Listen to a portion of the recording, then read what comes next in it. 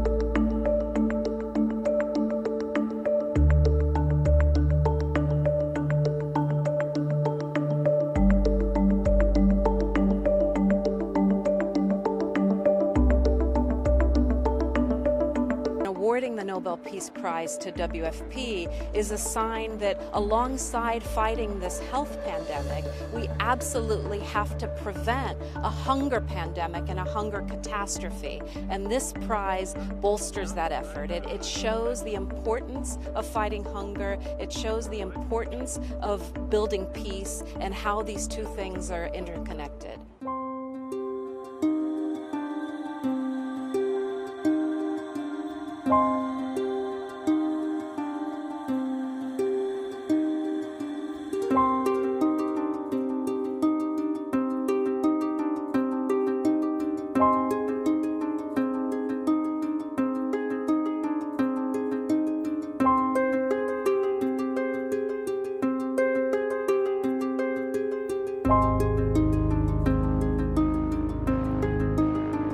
When everything went into shutdown mode, the World Food Program was there. When everybody was leaving and we were going into lockdowns, the World Food Program had to provide the logistical support that the world deserved, that the world needed.